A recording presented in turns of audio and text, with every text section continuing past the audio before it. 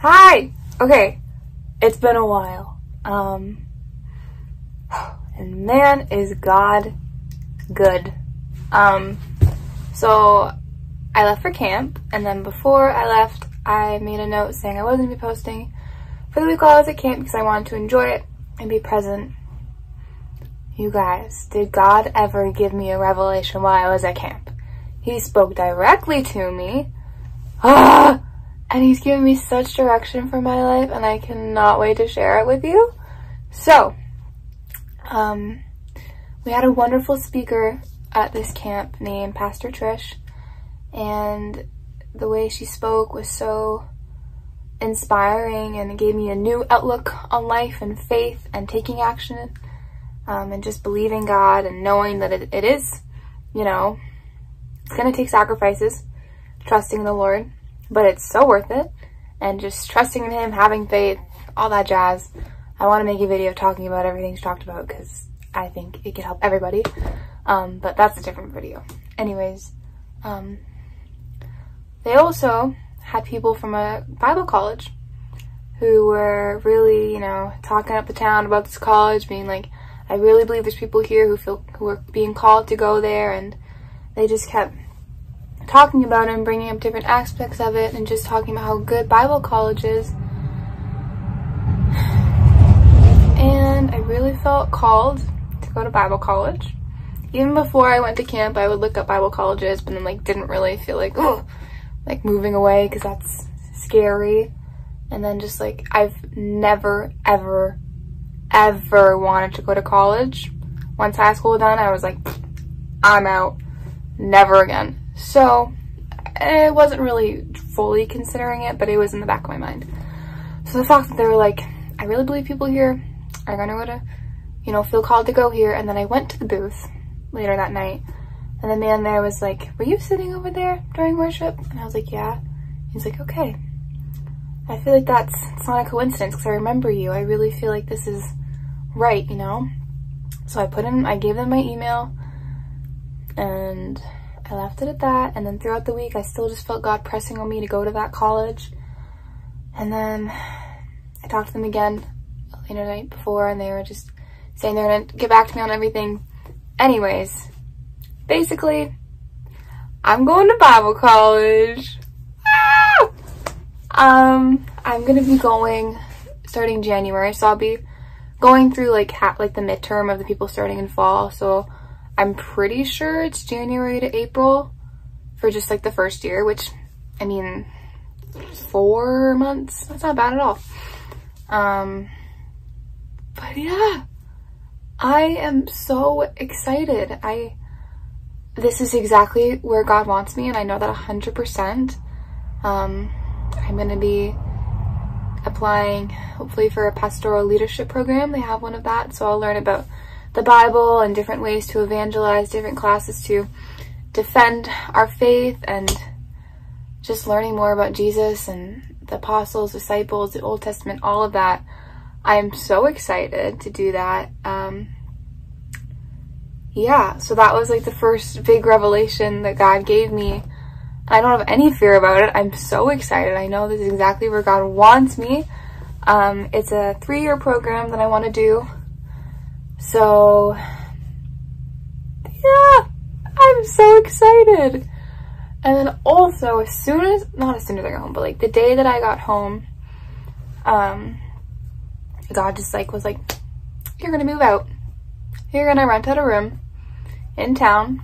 You're going to work full time, and then you're going to go to Bible college. He gave me specifically the person I'm going to move into because there was an opening for me to live there when I first came back into my hometown in December. So I've been in contact with that person, and we're gonna see how that goes. It's reasonable rent, it's in town, there's job places I can work there full time, and then go to school, and then I can come back in like May, April-ish, and just, you know, live in town still, work, buy a car, and then go back for year 2. And I'm just so excited, you guys. God has given me such direction in life. And it's just mind-blowing, because this is what all I wanted. Like, before I went to camp, I had the most anxiety for like a week or so long. It was really bad. I would cry like every day, have mini panic attacks every day, just not knowing at all where God wants me to go and what he wants me to do. And a lot of that fear had to do with this channel, and not the people, not the videos. I mean, the videos, I do believe, were still good. I mean, they still brought glory to God and still taught people. You guys, I mean, got something from it. But anyways, I was striving. I was striving really hard, posting every day, because I wanted to get paid from this, to let this be my job, so that that could be a step into ministry with getting paid. But then, since not doing it for a week, that's when God was like, hey, you weren't doing it for me anymore.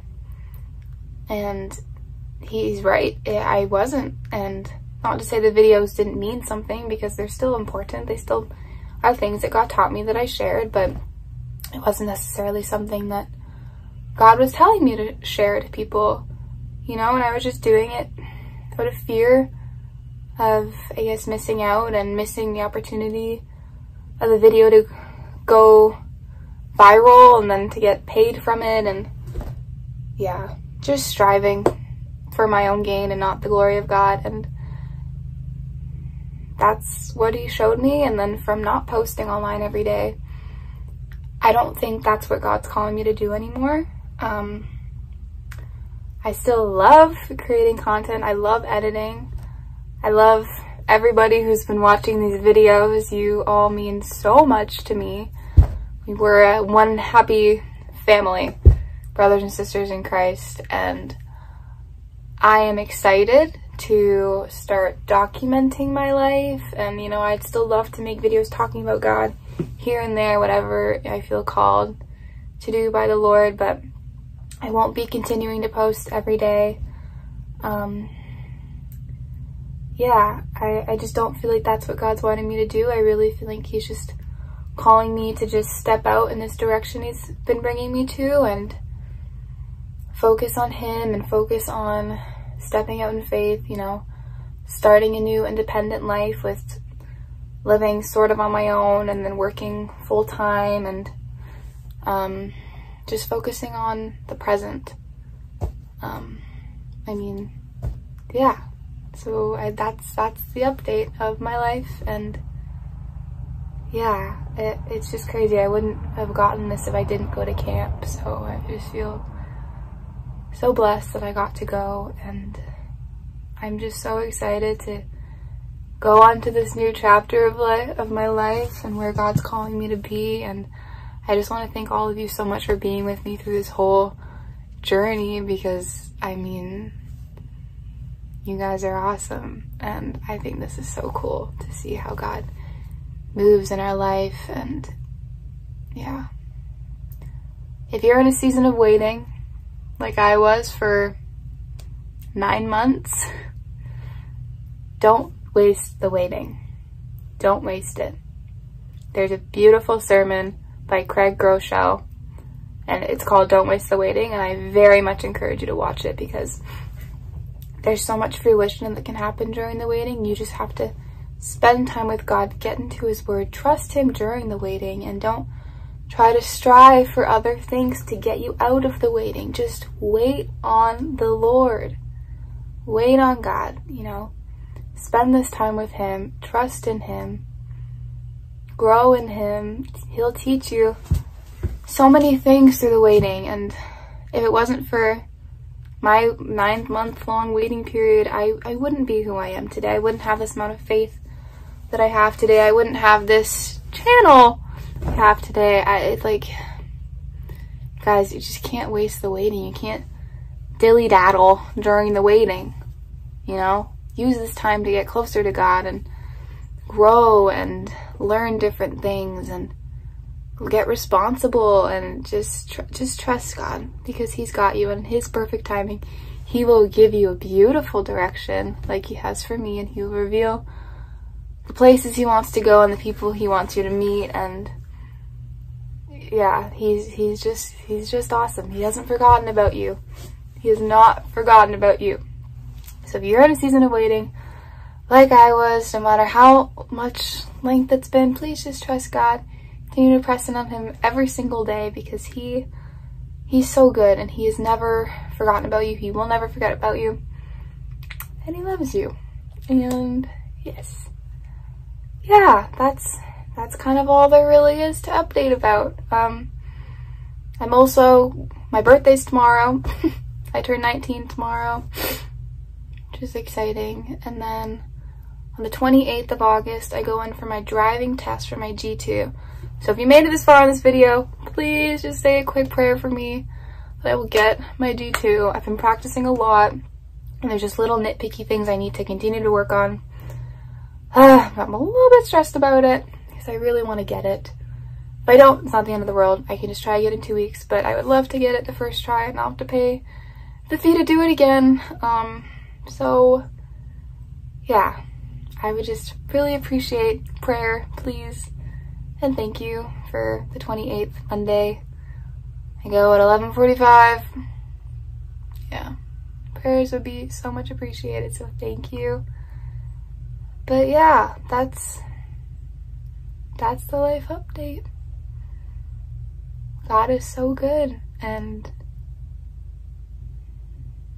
that's where he's taken me, and I'm so excited, and I'll update more as life goes on and as God continues to grow me and everything.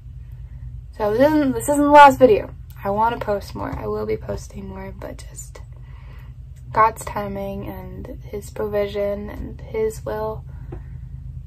But yeah, thank you for watching. Thank you for supporting me through all these months.